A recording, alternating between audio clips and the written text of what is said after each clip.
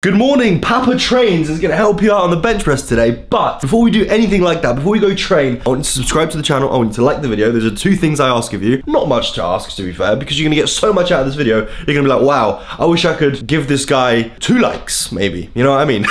Alright, anyways, let's get into breakfast, and we're going to go train. We'll talk to you about the bench press as we go on, alright? Let's do it.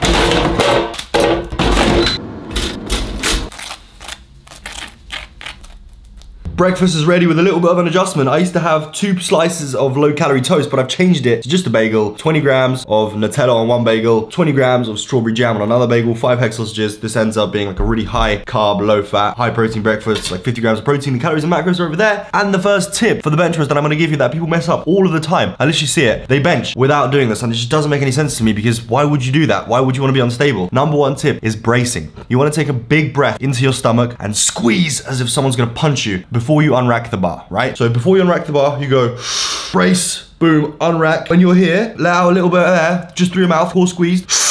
Take in as much air as you can, and then go for your reps, right? You wanna do as many reps as you can on that one breath, and then at the top, rebreathe. At no point should you be breathing going down or going up. You should be holding your breath all the way. You can rebreathe again at the top. That's my number 1 tip. That's really important tip. That's enough to change your bench press completely, pretty much, if you don't do it. We're gonna go over it. You're gonna see it more in practice when I go train, and I show you all that. So stick around, and there's also gonna be more tips coming. So, but the first one is brace, big breath into your stomach, squeeze your stomach as hard as you possibly can, unrack, take more air in, and then go for your reps. It's gonna make you so much stronger, okay? Let's dig into the breakfast, and I'll see you guys when I'm finished. Hey.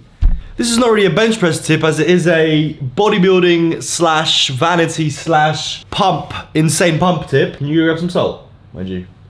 Yeah, right. And a spoon. Basically, the idea is, if you guys watch the channel often, you know, but half a teaspoon of salt, don't go crazy on it, but half a teaspoon of salt. If you don't want to do it, don't do it. If you want to complain, drop your opinions down in the comments, that's fine. Half a teaspoon of salt, just like this, you put it in. The salt is gonna increase your blood pressure. It's gonna make you retain a little bit of water, which means higher blood pressure and water retention. Your muscles are like 70% water. You're gonna get better pumps, you're gonna get better contractions. If you have a potassium supplement, or you have an electrolyte supplement from MyProtein, it also has potassium and sodium in it. So that combination of those two makes you retain more water, makes you have more powerful muscle contractions, just sets you up for the most amazing session. So have some salt before your training session. If you don't want to listen to me, go look up Stan Efferding, talk about salt intake before training. He has hundreds of athletes and they improve their performance by having just a little bit of salt before training, okay? So if you don't trust me, trust him. Whatever, dude. You do whatever you want, mate, okay? But I'm just telling you, half a teaspoon of salt goes fucking crazy. Am I right? Yeah, right. Yeah. Great pumps. Goes crazy. You know what does improve your performance in the gym? Pre-workout, but not really. But if you like to take it, you should take it. Hey. You do whatever you want, my bro, but it's not gonna exactly help your bench press per se. But it might get you a little bit more energized, might get you a little bit happier to train, might get you motivated. If you're having a bad day, it might even that out to an average day. If you're having an average day, it might make it an amazing day. Do you know what I'm saying? So pre-workouts are useful in a way, but definitely not essential. It's not a bench press tip, this is just a general caffeine addict trying to push my habits onto you to make myself feel better. Sound good? Sounds good to me, bro. What do you think about me pushing bad caffeine habits onto the next people, to the next generation, onto the next? It's their responsibility at the end of the day if they decide to take on your habits or not. Cheers to that, my G. But you still shouldn't do it. Thanks, Mom. I hate you. Fuck off, Mom. So yeah, cheers, boys. Whew. Smells like a good bench session. Ready to go. We're matching hoodies. I didn't want it to happen, but we are. Because I wanted to wear this hoodie and Lucy also wanted to wear this hoodie. So we're gonna go into the gym looking like absolute twats, matching hoodies and stuff. But let's go to the gym. It's gonna be fucking sick. Woo! Let's go. Milady.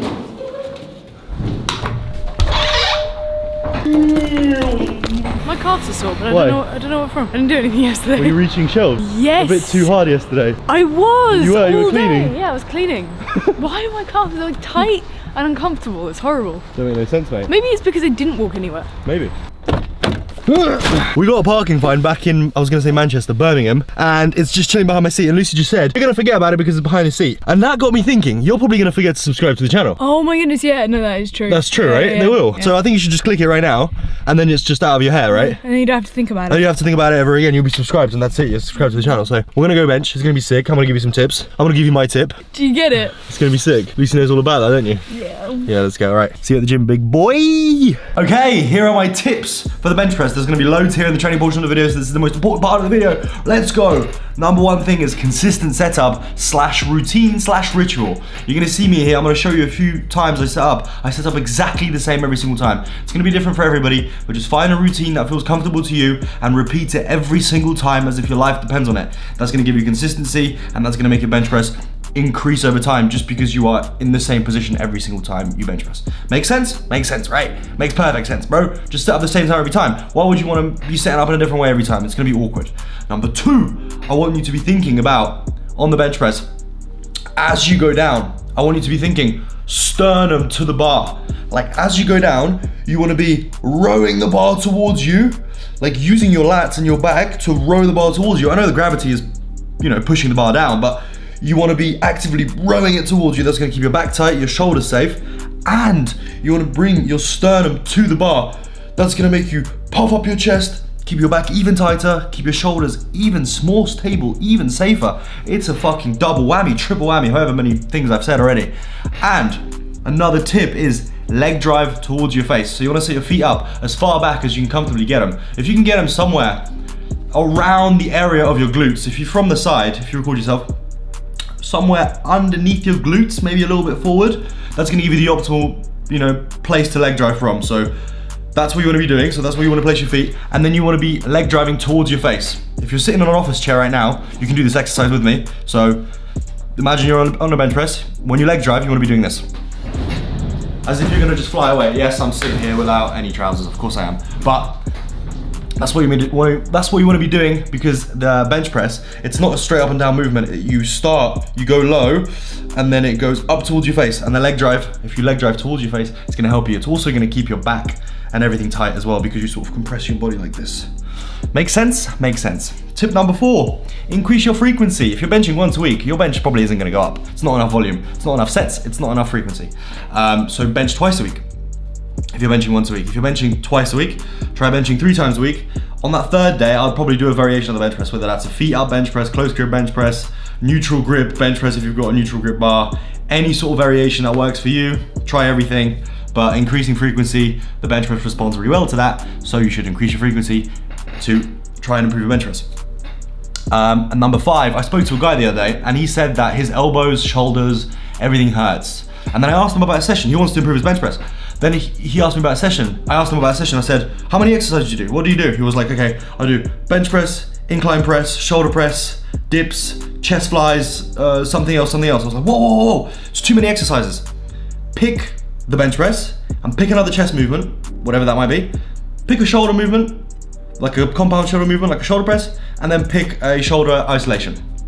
Then do maybe 1, 2 tricep exercises and you're out, okay? That's gonna be enough exercises for you. Focus on those, bring the intensity to every single set. You're gonna improve on everything, and then you're gonna grow overall from the assistance exercises, and then your bench press is gonna increase as a result, okay? So don't be silly, don't be doing too many exercises. Everybody makes mistakes. It's not like you're silly for doing it, but you know what I mean. I'm trying to give you these tips so you can improve.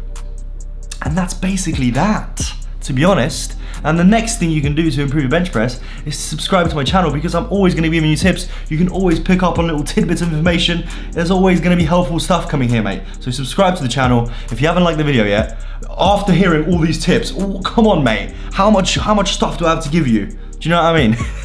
So just like the video, easy peasy. I'll see you in literally a second when I'm talking to you in literally 2 seconds, mate. So yeah, I'm not going anywhere, all right? Wow! Absolutely. 10-10 session. I'm gonna go do cardio. Which I've been thinking. I was like, I'm not gonna do. I said I'm gonna build a habit, and I want to actually do it. Yeah, it's and really also, if I don't do the cardio, I've added 400 calories onto like my daily diet and removed cardio, which means I've probably added about 600 calories onto my diet. Which means within a week or a week and a half, I'm gonna be like 100 kilos. Yeah. Which is, it's not where I want to be. I want to be able to like have the higher calories for the performance benefits, and then do the cardio. Because I have the energy, it's going to be easy. Do the cardio, have the extra calories for recovery, and everything's going to be fine. So I'm just going to swallow my pride and just go and do it. There's nothing to it but to do it. Hey, no way Lucy's going to stick to it. No, I'm going to do it tonight after that's cap. That's literally cap. I'm not, there's no way. We have to go shopping as well, so. Yeah, no, I'm not doing it, but I'm going to do it tomorrow because I'm not working tomorrow, so. You don't have to do cardio every day, right? No, like, I'm off.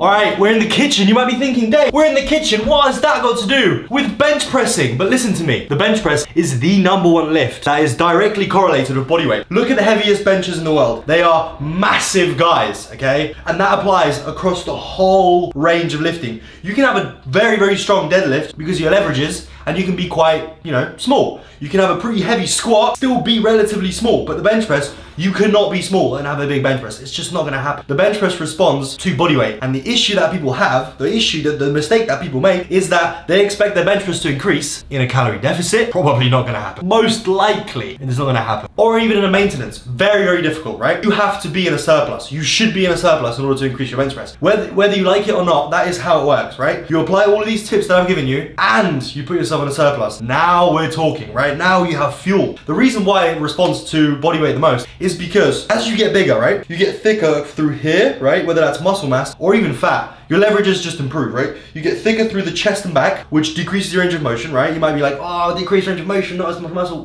It's so minute that like, it doesn't matter. You actually get more gains in the long run. It doesn't matter. You get more padding around your joints, your elbows. There's more like water, fluid, fat everywhere. You are stronger, you are more stable. The wider, the fatter, the bigger you get, it doesn't have to necessarily be fat. It could be water, muscle, fat, and the combination of all of them will make you expand everywhere. And as you expand, it's almost like you get better leverages for the bench press. That's how it works. So, calorie surplus, boys. Eat the fuck up. If you don't know how to calculate a calorie surplus, there's a good website. It's called tdecalculator.net. Put your details in there. Now, it's not gonna be an accurate estimation of your calories, but it's a ballpark estimate, right? You try those calories, you actually stick to them, get a scale, weigh your stuff, and then over time, see what's happening. Step on the scale every single day. See your weight. Is it increasing? Yes, okay, you're in a surplus, amazing. Is it not increasing? You're probably in a maintenance. If it's going down, you're in deficit. Simple as. And then you increase your calories by 100, 200 accordingly until you hit a surplus. There you go, those are your surplus calories. Now you know that, right? And that is exactly the reason why I'm gonna make some food right now, all right? I'm gonna make some potatoes and chicken with some ketchup. It's gonna be absolutely sick. Time lapse coming in 3, 2, 1. I want you to just soak that all in. Have a look at those. Those are amazing. I've got some chicken here, which I've basically finished. They're literally like chips, but it's potato. Calories, macros, over here. The recipe for the food over there. And I'm gonna see you boys when I've got another tip for you, which is gonna be right in like 3 seconds.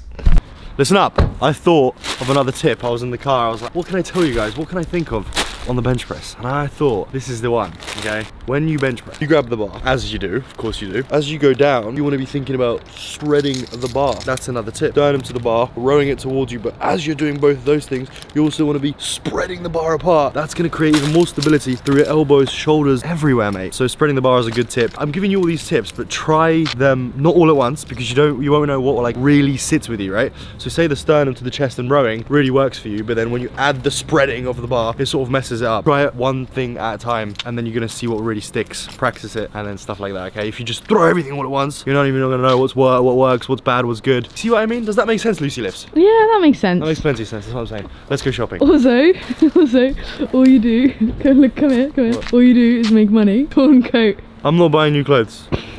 Swindle me into buying some Valentine's stuff, even though it's literally still January. Valentine's is on the 14th of February. And she's like, oh my God, it's so cute. Dave doesn't do anything nice. No. This is something you need to know about him. He doesn't like birthdays, he doesn't like Christmas, he doesn't like Valentine's Day. I'm trying to just get him into liking nice things. My family was poor. We didn't have money for birthdays, Christmases, or anything like that. That's why it just doesn't exist in my mind. Life is different now. Every day was like normal. Like if my birthday came around, my parents were like, we have food. Fine. And it's like every day. However, your life is different now. Alright, okay, fair enough. We need a new pan. So a new pan is, what do you think? Priorities.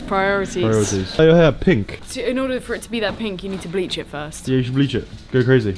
No? No. No? No, why would I do that? Because I have like lovely hair as it is. Why would I do that? It literally looks like, I don't know. Yeah, it's greasy right now, alright? This is the most important thing I came here for, and I'm getting pranked, I think, because the ones that I usually have just simply aren't here. We usually grab the Tesco's Finest because I'm a snobby little prick now. I just spoke about how I don't do Valentine's or anything like that, but okay, we're just gonna have to grab regular old baby potatoes, but like excessive quantities.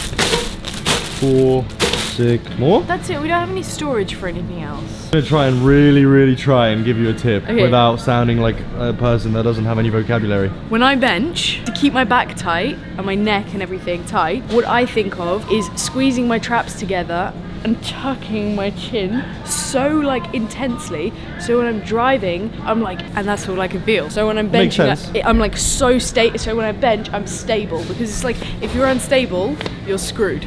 It makes sense. If you drive your chin into your chest like this and almost get as far away from your own body as possible, that also keeps you stable. It avoids your head coming off of the bench as well. Which isn't allowed in powerlifting, which yeah, if you nobody cares about. Powerlift, then that's not allowed. There's one other tip. Easy work, mate. Here with these in Norway and also in the hotel here in England, and I literally, croissants, I've got a little bit of a soft spot going right now. They're really tasty. Really fucking good. Literally recently I'm at wit's end with these seasonings because there's never the ones I want. So I'm just like constantly trying new ones, but when I try new ones and I like, they're out of stock every single time I come to the shop. It literally doesn't make any sense. How does that make any sense? Beef bovril. This is the bad boy I need. Get in there. I've been toying with the idea of scrapping the jam and having one bagel with Nutella and one bagel with Biscoff. It's a bit of a sticky one though. We're gonna try something new. I'm gonna try these turkey bacon things because apparently they're gas. Yeah, Lucy likes them, and I've heard a lot of people like them, so we'll see. Maybe instead of egg sausages? I think egg sausages are better, but they're still good. Switch it up, switch it up, switch it up. Now that I'm having a few more calories, look what aisle we're in. Toilet paper, because I'm gonna be spending a lot more time on the toilet because I need to hit that 180 bench. It's gonna be sick. I'm literally gonna hit that 180 bench in about 2 weeks the way it felt today. I did 155 for 3, I literally felt like piss. What do you think about that? Yeah, I reckon that's pretty cool. Yeah, I reckon I'm literally gonna bench 180 in no time. I reckon I'm gonna deadlift 180 before you bench 180. Not happening. No chance. Obviously not. Oh, nah. I need cereal, and I just realized. I just remembered what these taste like. I wanted Cheerios, but they fuck up the roof of my mouth. Crunchy Nut tastes alright, but Curiously Cinnamon goes absolutely nuts. This is the one I'm having. All right. Change of plan. Reason being, the Curiously Cinnamon, yeah, they taste nice, but they've got a little bit more fat in them, and I want something for like after my training session. You want like high glycemic carbs, right? So a Frosty, which has no fat, is just gonna get absolutely destroyed inside of me, along with like a chicken breast, is gonna go crazy. That's the switch. I'm making it. Don't tell anybody about this. You haven't seen anything? Yes, sir. Yes, sir. Gas and gas. This is what happened yesterday between me and you. Dave, you can't tell them that. Look at that. Hold up. Chocolate pudding and caramel pudding, 100 calories, a bit of carbs, and 15 grams of protein. Which means, and their club card price. This is like a steal, mate. We're gonna try a few. Yeah. Grab, I reckon, 2 of each, just to make sure. If they're good, we'll just come back and grab more of them, right? But that's the first time I'm seeing them in Tesco's. It's officially the most expensive shop me and Lucy have ever done in Tesco's. Yeah, most we've done is like 110. Tap your club card. Club card accepted. That's a joke. Usually we save, I don't know, like 12 quid, 10 quid, something like that. All right, last bench press tip before we end the video. The last bench press tip I'm gonna give you is, if you follow a program, stick to it for at least 4 months. Okay? Do not switch programs, because if you carry on switching programs, you're not gonna know what works. You're never gonna make any progress. So stick to one single program. If you want a program, by the way, I didn't make this tip just to promote my program, but if you want a program, this program's down below. Also, if you enjoy the video, please give it a like, subscribe. Anything I'm associated with is down in the description. Like I said, the programs are great. I run the push-pull legs program. It got me to like 170 kilo bench press, so it works, okay? Just stick to it, or whatever program you have, just stick to it, and that's it. Subscribe. I'll see you tomorrow, 12 PM, every day, no matter what. Love you guys. See ya.